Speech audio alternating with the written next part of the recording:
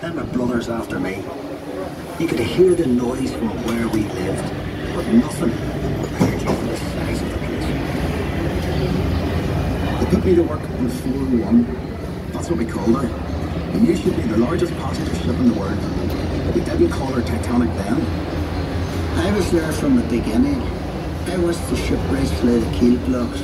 They set out wooden blocks on the slipway to start with, then the keel atop of that, like a backbone, and the frames attached to that, like a skeleton. Workshops everywhere. It took weeks to find your way around. The workshops of every trade you ever heard of. Painters, sailmakers, coppersmiths, boilermakers, cabinet makers. I even learned a bit about French propulsion off them. Parliament was a fine place to work, but dangerous. Every ship cost a life, and there'd be lots of injuries besides. I was in the engine works for a while. Very well equipped it was. That's where we built the triple expansion engines. 2 of them, each as high as a 3-story house. I worked in the frame bending shop. You had heat steel beams in a furnace, then hit them on the slabs of cast iron and hammer them curved.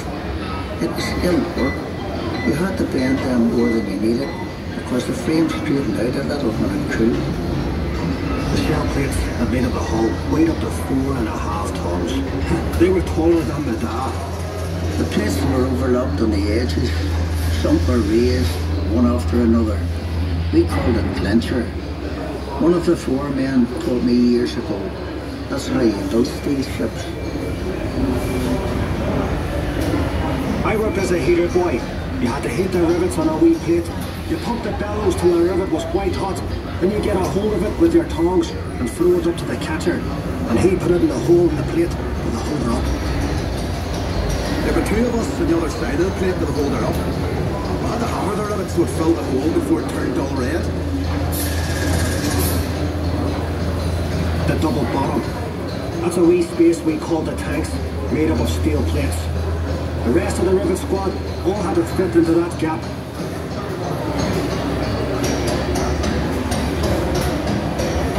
One of the 4 men would check each rivet with a special hammer. If it made a ringing sound, we'd have to go back and chase it out after work. I'd get scared working down in that double bottom. You only had candles for light. And the constant hammering against the shell plates. You could hear it all over Belfast. Some of those boys ended up stone deaf, so they did.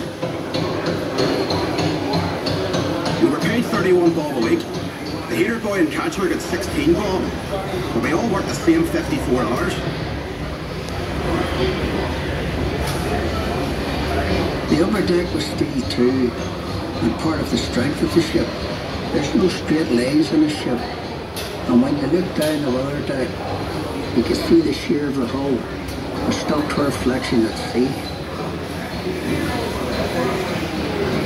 The stern frame had to be strong enough to take the rudder and turning in heavy seas. You'd have all these timbers and guy wires to steady the frame, and men scurrying around like ants underneath. When we came to launch day, I was torn between pride and fear. The standing ways were coated in tallow, train oil and soft soap. So the ship would slide and we shifted her weight off the blocks. That was the most dangerous part. And the shipwrights were knocking away the last props. They were under compression, you see, and the sliding ways would be released by the hydraulic trigger. 100,000 people watched the launch. Some paid a bob to sit in the reserved seating. There were extra trams laid on. Then we all went off to the pub to wish her well. Ach, you were proud to be an island man that day. And Titanic was the pride of Belfast.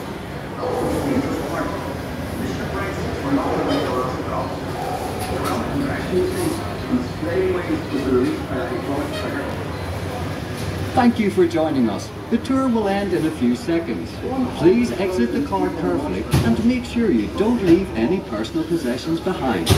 When the car has stopped, push the lap bar down and lift up to exit safely. And mind your step as you leave the car. We look forward to seeing you again.